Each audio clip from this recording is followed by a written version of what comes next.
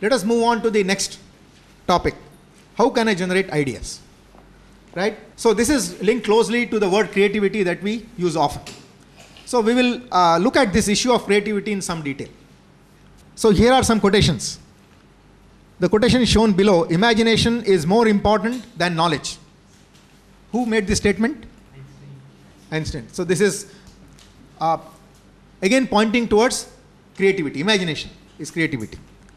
Reason can answer questions, but imagination has to ask them. In research, it is very important to ask good questions. Right? It is not sufficient to solve problems which others have framed. It is important to ask good questions. This is also a part of creativity. Let us look at difference between intelligence and creativity. Now here, when you use words like intelligence and creativity, of course, they depend on your definition. Now, somebody may say, I include creativity in intelligence, right? Then what I am discussing will not apply. So I am using words as they are understood by many, okay? And as they have been used even by people who have done research in psychology in early days. So here are two examples. One person, Marilyn Vos Savant, scored an intelligence quotient of 228, highest ever, on a particular intelligence test. See, there are very many intelligence tests. So a particular test was applied to many people to see, right, what kind of results it throws up and what achievements the people have made. Okay, so they have got intelligence scores, IQ scores for a large number of people by using the test. And they have also tried to study what these people have done in their life. What was their professional achievement and so on. So this person, Marilyn Vos Savant, those scored 228 on the IQ test. Person was merely a question and answer columnist for Parade magazine. This was the professional achievement. Is the person. On the other hand, Richard Feynman scored only 122 on the same test, which is less than many run-of-the-mill physicists, but he's a Nobel Prize winner and recognized as the last American genius. So this is trying to point out that creativity and intelligence are not the same. Okay? So we need to understand intelligence and creativity, each of these two terms properly. Intelligence and creativity are not the same things. Intelligence in a domain means the ability to function at a high level in the domain. But creativity involves asking new questions and altering the domain. This is the difference. Let us read this again. Intelligence in a domain means the ability to function at a high level in that domain. So, what does it mean? It means, let us say we are teaching various courses to students and then we are setting questions based on whatever we have done in the class. Sometimes the question can be difficult also, and then you assign grade point average to students based on this particular system of evaluation. In a rough way, we can say we are testing intelligence. Whoever gets high marks, right, is a person who is functioning at a high level in that domain, in the particular subject. Okay, this is the meaning of functioning at a high level in that domain, ability to function at a high level. But creativity involves asking new questions and altering the domain. What would creativity mean? Creativity would imply if a student has asked some question and as a result of pursuing answer to that question, that subject itself has got changed or a new area has got added to the subject, then that is an act of creativity. Okay? So research involves creativity. If you see people who have made impact, they have changed the world. That is what is the meaning. They have changed the world.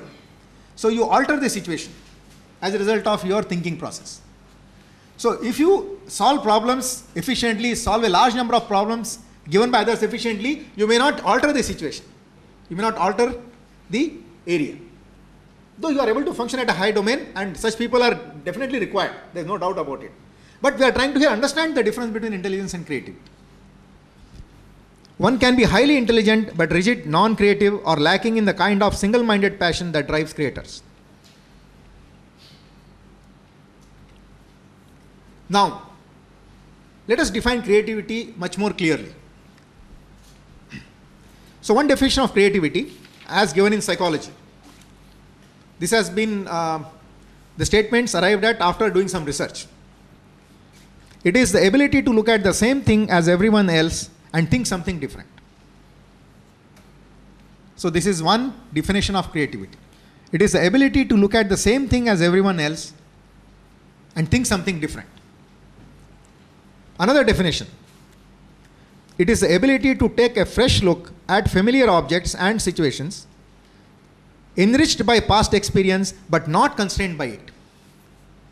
So whenever you try to look at a situation or a problem, definitely you will make attempts to solve it based on your past, what you have been taught, and so on. So you cannot avoid it. But you should not be limited by it. That is the important thing. So you may use that as a starting point, but you will not end there. That is the meaning of this.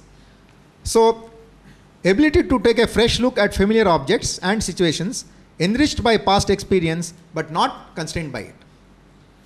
Now, let us illustrate these definitions with examples. Let us take creativity in expression. See, creativity is there in different areas, right? Creativity is not restricted to only mathematics or science. It is in literature. It is in day-to-day life. The important thing to understand if you want to be creative is that it is there in day-to-day life. You have to have a taste for it and note this creativity. And if you do that, then creativity will develop in you also. So here are some expressions of creativity. Supposing person wants to express warmth. So this is a statement made by one of the American diplomats who was in India. Okay? When he was leaving this place after many years. So he said during his farewell speech, during the coming winter, our vivid memories of India will warm us as we face the snows. He comes from a place which is very cold. Okay, so this is one way of expressing warmth. So you see, if you see the words here, all these words are very familiar. There is no bombastic language. It is a way you connect the various things together. Humor. Often humor is an example of creativity. So there was some person who did a lot of research on capitalism and communism. So then people asked him, so what is the gist of what you have learned after all your research? So he said, this is what I learned. Capitalism is the exploitation of man by man. Communism is exactly its opposite. So what is the opposite of exploitation of man by man? It is exploitation of man by man. So in his research at least, he felt ultimately there is no difference. I mean, whether you agree with this or not is a different question, but this is his conclusion. The way the conclusion is put is important. This creativity. Disgust. This is one example. Last century, there was a lot of discussion among philosophers on matter and mind. Are the two different or are they same and so on. So one student of philosophy, he summed up after he went through different courses and he was asked, so what do you feel at the end of all this, education in philosophy? He said, what is mind does not matter and what is matter never mind. Right? That is the feeling I get after all listening to all these debates. It's so confusing. Okay? So it's just so disgusting. Here is another example of creative piece. I am trying to give you day-to-day examples. I am not trying to give you very high examples of height in creativity in literature and so on. With a specific reason to tell you that creativity exists in day-to-day life. And this is what we need to see if you want to develop creativity in you. Okay? And you should appreciate creativity in various things. That will help you to do good research in your own area. So someone used only two words, roses and thorns, to distinguish between several attitudes in life. Optimistic, roses. Life is full of roses. Pessimistic, life is full of thorns. Realistic, life is both roses and thorns. Stoic, how does it matter? Roses or thorns? Humane, roses for you and roses for me. So let good things happen to you and to me. Selfish, roses for me and thorns for you. All the good things for me and the bad things for you. Sadistic, thorns for you and your blood for me. Then love, roses for you and your smile for me. And finally divine, roses for you and your thorns for me. Okay? Now you can see, he has just used two words, roses and thorns. All of us have seen roses and thorns, right? But this person has thought differently. It is the ability to see the same thing as everyone else, but think something different. But he thought that you can use these two words and you know, distinguish between the various attitudes in life. Another definition of creativity in a context of science and engineering is a creative product is a new and useful combination. It is a new and useful. So usefulness is a very important part of creativity. This we should understand as researchers. So for example, random tapping of a piano by a monkey, it generates a new pattern which is not necessarily melodious and so cannot be regarded as creative. So you should not think randomly doing something and somehow getting something new is creativity. That is not what creativity is. Okay, that may be one component of creativity, that you are trying to see various combinations and alternatives. But all combinations are not necessarily creative. This is very, very important. Usefulness is a very important criteria. So this is important in the context of judging someone else's research or your own research. So research is new, fine, but is it useful? Only then it is creative. So creativity in Indian classical music, you understand what is the creativity element in classical music. What is the difference between someone singing a song which has already been sung nicely and singing a raga, right, in classical music?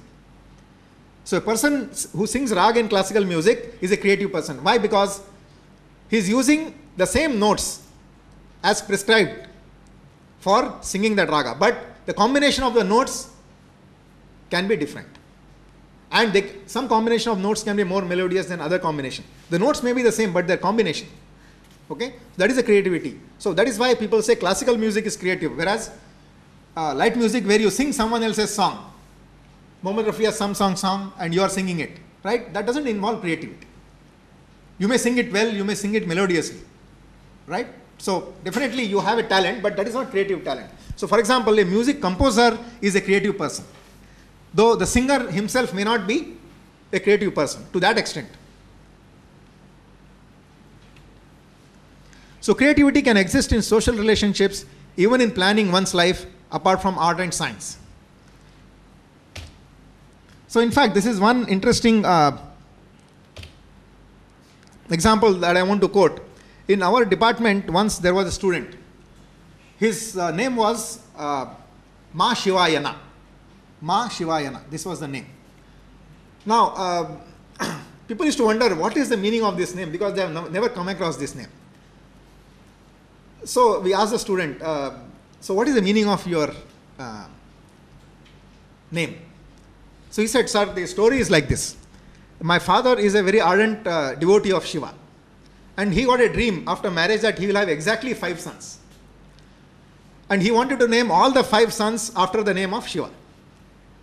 So he struck upon this particular approach of naming his sons. So he took the word Namah Shivaya. It has 5 letters if you go by the Indian method of writing. Namah Shivaya. And then he named all his sons by simply, you draw this, you write these 5 letters in a circular fashion, and then you generate 5 names out of it. So the first son was named Namah Shivaya. The second son, you start with Ma first and end with Na. So it becomes Ma Shivayana. So this fellow was the second son. The third one, Namah Shi, you start with Shi. So Shivaya Nama. That was the third son. And the fourth fellow is Vaya Namashi, because you start with Va and then end with Shi. And the final fellow, okay? So Nama Shiva Ya, Yanama Shiva, right? The fifth son was named Yanama Shiva. So this is how he named all his 5 sons. And his belief was that whenever he utters the name repeatedly, he will always be saying Namah Shivaya. If you repeatedly utter this, you will get this thing, chanting of Namah Shivaya. So whatever it is, the point is, there is creativity in many things. It depends on us whether we can see it. In fact, I asked the student, what is your father? So he said, my father is a poor farmer. That is what he was. Right? So creativity can be there in anyone. It can be there in anyone. It is just that, so what is important, as we have said, some strong drive, motivation should be there. In this case, a strong devotion, feeling of devotion is the motivation. So some strong drive should be there, something that drives you very strongly to do something. This drive is the basic element for creativity. So let us look at the creative process. People have studied how ideas generate, or how ideas are generated. So you must have come across this statement: ideas strike by chance, but only to a prepared mind. This is a very profound statement. Ideas strike by chance. So definitely there is an element of chance. You cannot predict when the idea will strike and what idea will strike you. But it strikes only to a prepared mind. Okay? So there is an element of uncertainty and certainty. Certainty is that unless your mind is prepared, it is sure that you will not get ideas. We will see shortly what is the meaning of preparing the mind. So now let us look at the stages. So normally, studies have shown that there are broadly 4 stages in which an idea is generated.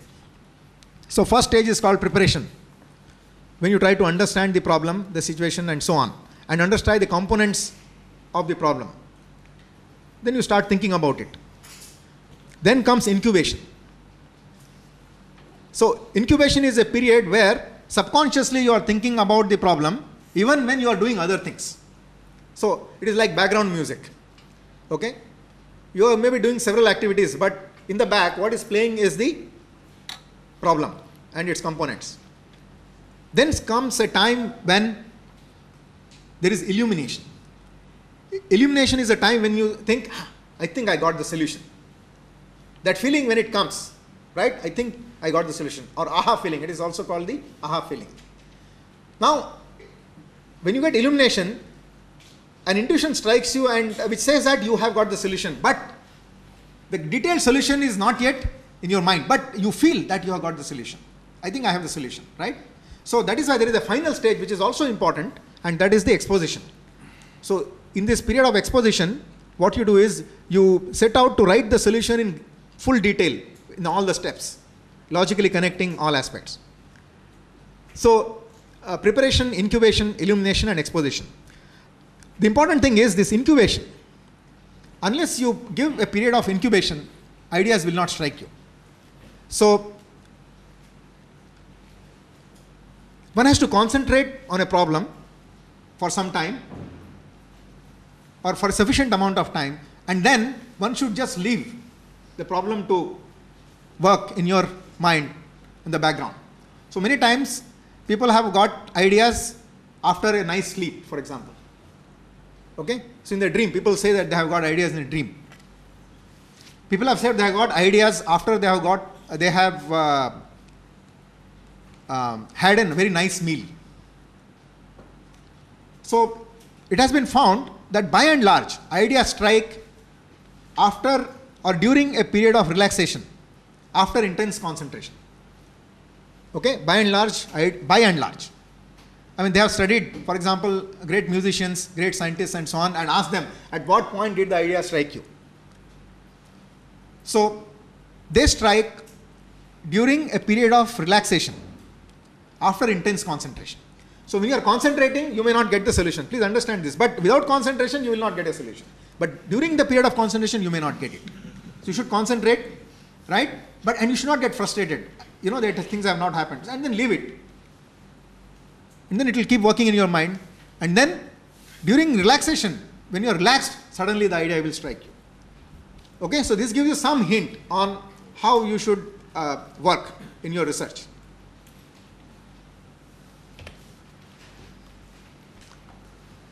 Let us look at requirements for creativity. So it doesn't need very high intelligence. Above average intelligence is sufficient. Example, Charles Darwin, the great scientist, was virtually innumerate. So you should not think that you should be very highly proficient in mathematics to be creative. This is not necessary. Strong motivation. This we have emphasized several times, right? The strong motivation is very, very important. So something should be there which you may call it an irrational desire. Which you need not explain, right? Which you need not explain. If somebody is asked, why do you have a strong feeling of devotion, right? You cannot explain it. It is there. You may explain it in some different ways, but it is only a way of rationalization. It is just there in you. Then hard work, discipline, organization, and then open and flexible mind. So this open and flexible mind, what does it mean? Let us see in some detail. So according to psychologists, they have given definitions for each of these things which we use often. So what is the idea in defining this? To make things at least as precise as possible, so that a word is not used too vaguely. So open mind, a psychologist says, is receptive to alternate points of view regardless of the present level of commitment to a belief. This is the meaning of an open mind. It is receptive to alternate points of view regardless of the present level of commitment to a belief. So you may believe in something very strongly, some approach, but that doesn't preclude you from listening to people talking about other methods of doing things. Another definition. An open mind acknowledges areas of common ground with those who hold alternate beliefs and allows dialogue with someone with opposing views without attacking the proponent of those views. So there is a statement, a quote, nothing dies faster than a new idea in a closed mind. Okay? So when ideas are being generated, whether the ideas will actually result in something, whether they will flower and develop into something useful and new, it all depends on whether your mind is open or not. Now what is a flexible mind? A flexible mind is capable of leaping sideways, upwards and downwards around a problem before reaching a solution. This again has to do with exploring alternatives. So when you are faced with a problem, you should explore several alternate methods of approaching the problem. In our research also, we should not get stuck with one approach, right? So you have a problem, try to first at least arrive at different possible methods which may give you the solution. And then you pursue a particular approach up to some point and see if it gives you a solution. Doesn't give, then you go to the next approach. But right in the beginning, think of different ways of doing the same thing. And only then take up a particular method and approach and pursue that. So what are the characteristics of an open and flexible mind? Some more points. It has keen observation. It has a wide information base. This is very, very important. When you say wide information base, it means you have to read a lot. Okay? Cannot be restricted to your own area.